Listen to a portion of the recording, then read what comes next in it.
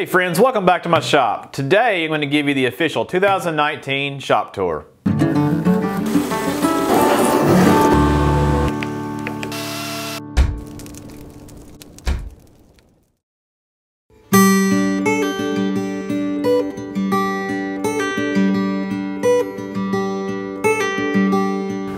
It was just over 2 years ago when I actually tore down the walls to the studs, insulated the whole building, added new wiring to the building, and put in new lights. One of the most important improvements that I made was actually adding LED lights to the ceiling.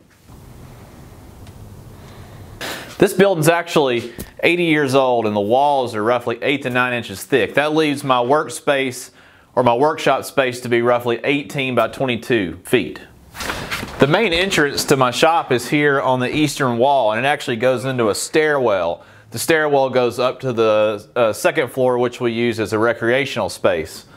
This is the door that I primarily use when I enter the shop. That way I don't have to open the two garage doors very often. The north wall is where the two garage doors are. I generally keep them closed unless I'm bringing in material for a new project.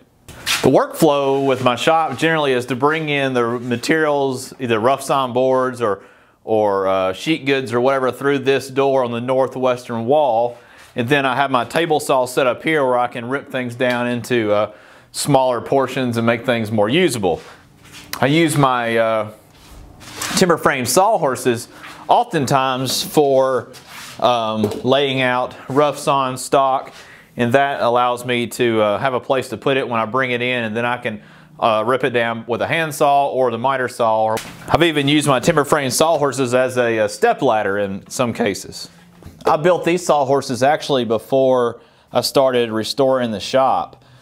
These are built out of mostly 4x6 material, some 5x6, and they're all mortise and tenon together and doweled together and have no glue or nails or screws in them. The sawhorses were originally very heavy because I built them out of green timbers, but now they're actually quite light. The sawhorses are actually built with two different designs, one having a horizontal member and the one in the rear having two wind braces. I built these really for two reasons. One, I wanted something really sturdy for stacking lumber on or working different materials, but I also wanted to practice with the joinery in the case that I decide to build some timber frame structures in the future. I'm currently using a 120 volt Dewalt miter saw. This is a great sliding miter saw that is run off of two 60 volt batteries, or it can be corded as well. The benefit of this saw is that I can actually take it out into the yard or take it into the house or the basement or other places around where I don't actually have any power, and I can still use it, and it lasts, the battery power lasts for a long time. I've used this saw for, you know, four to 6 hours during the day without running the batteries down in the past. And I've had this saw now for about a year and a half. The northwestern corner also serves as where I put my firewood. It's the closest to my firewood pile outside, so I'll just open the garage door and bring in firewood every few days. The next saw that I use in the workflow to break down materials is my table saw. And I'm using the Dewalt 60 volt max table saw, and it also is battery powered, and I can also roll that out into the yard as well and use that for various projects. It would be really nice to have a big cabinet saw, but honestly, with the limited space that I have, I think this serves the purpose that I need for now. Hopefully one day, if I ever have the opportunity to have a larger shop, then I would definitely like to get a cabinet saw or a professional table saw. One thing that can make your table saw much more enjoyable to use and much safer to use is to have some sort of an outfeed table. I built this 4x8 bench when I first restored the shop to use not only as an outfeed table but also an assembly table, and this has been a really nice addition to the shop. Both my miter saw and my table saw are connected to dust collection, and this hose here connects to some 4-inch sewer line, and that goes to my dust collector in my closet. My assembly table also serves as a nice place for some storage. When I built this table, I put lots of shelves underneath, and that allows me to store different items. Like for example, I use these Dewalt organizers for screws and nails and various things that I'm trying to keep off the floor. I even have my chainsaw stored here. In a small shop, you have to get a little bit creative, and what I did was I put my planer between the two garage doors. That way I don't limit the garage door space if I want to walk through those doors or bring material through. But I can run the material that I'm planing from one side to the next, and it doesn't take up the garage door space. My planer is also connected to dust collection, and it's connected using a 4-inch hose. My planer is the DeWalt DW735, and it's a 13-inch thickness planer. I've been really happy with this planer. It does just about anything I would want it to do. One part of the shop that's been really nice is having the French cleat system I have here. I use it for storing all sorts of different items, including clamps and various liquids and hammers and clamps, and that really gets everything off the floor and off of my benches. That way I have more space to work. I made a video of me making the clamp holder here and also a tour of the French cleat system, and I'll put a link to that above. I would like to show you this jig here. I don't think I've ever shown it on the channel, and this is actually an adjustable jig for making the juice groove on cutting boards. I usually make cutting boards during Christmas time, and maybe this coming year I'll show you how to make a juice groove using this jig. One thing I need to add to the shop is the place to keep some of my materials that I'm not using, such as offcuts of wood. Right now I just have them stacked over on the side of the shop here. Hopefully one day I'll have room to build a organizer. I also keep my kindling here as well. We're now in the southwest corner of the shop, and this is my wood stove. The wood stove is my primary means for heating the shop in the wintertime, and then I also have this Air King fan that I use to cool the shop with in the summertime. I installed this stove during the process of restoring the shop, and I used a through-the-wall kit and then went up the side of the building in the rear. The walls in this building are 9 inches roughly thick, so I had to fabricate a through-the-wall kit to go through the walls. The south wall holds most of my chisels and screwdrivers, and also my lathe tools, and then I have this shelving here for glue and various items. I also built this custom rack for saws and my brace and bits. This workbench was actually the first that I built for the shop, and it's a workbench that is actually attached to the wall, and it's 3 foot in width and 2 inches in thickness, and it's made of laminated 2x8s. I use the left corner of the wall mounted bench for my sharpening area. I have sort of a workflow here for sharpening my chisels and plane irons, and I actually made a video of that, and I'll put a link to that above.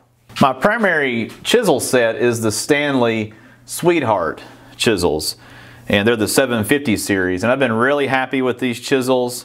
They're not terribly high priced, and they seem to hold a really sharp edge. One of my newer additions to the shop are these Narex gouges, and I purchased these new off Amazon recently when I was building the treadle lathe. I needed something to do some grooving with, and these have been really nice.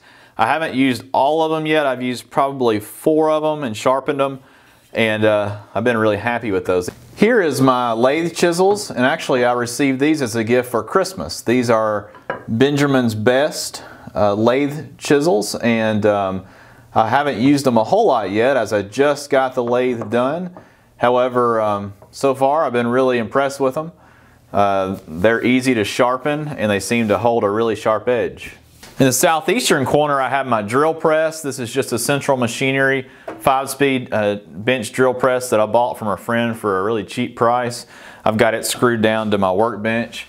I've got this dust manifold here that allows me to control my dust collection to all 3 tools. I have a dust collector here that I can use for drilling, and I have a dust collector here, a hose that goes to my bandsaw. This bandsaw was actually given to me by a friend from church. Currently using the Craftsman bandsaw sander. It's a 12-inch bandsaw. It has been a really nice addition to the shop. The dust manifold's easy to use. All you do is just pull out the valve and that opens up that dust chute. Underneath the staircase that goes to the upstairs is a small closet, and that's where I keep my air compressor and my dust collector. I'm currently using a 115 volt dust collector by Jet. Now we're back over on the eastern wall of the shop, and this is my router station. I built this router table probably 8 years ago now, and just out of pine from the big box store.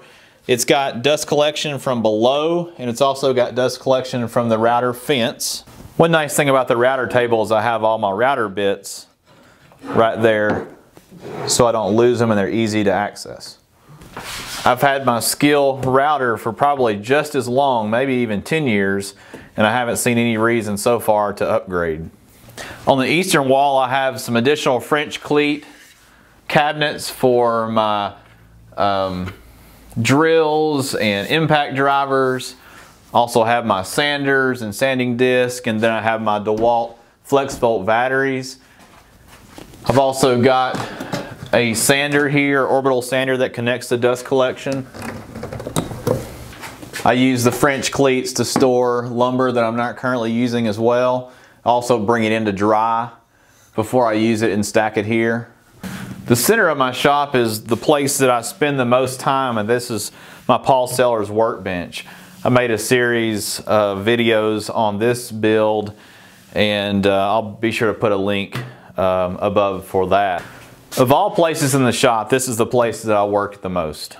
I keep my most frequently used tools in the tool well on the bench. I've got a Stanley number 7 that I restored. I've got a Stanley number 4. That is my primarily smoothing plane. I've got a Stanley number 5 that I use, a Stanley number 4 that I use.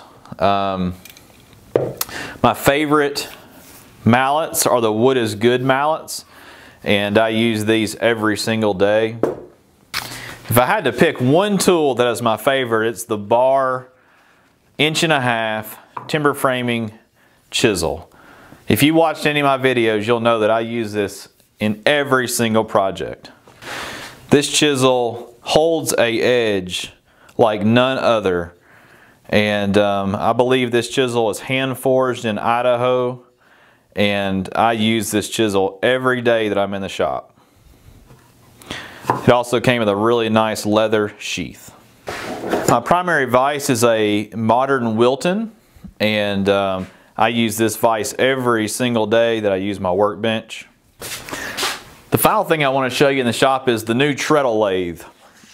I've been working on this lathe now for going on 7 months, and it's built out of solid oak that I laminated together, and there is some cherry on it as well. I use cherry around the outer portions of the flywheel, and I made the wedges out of cherry.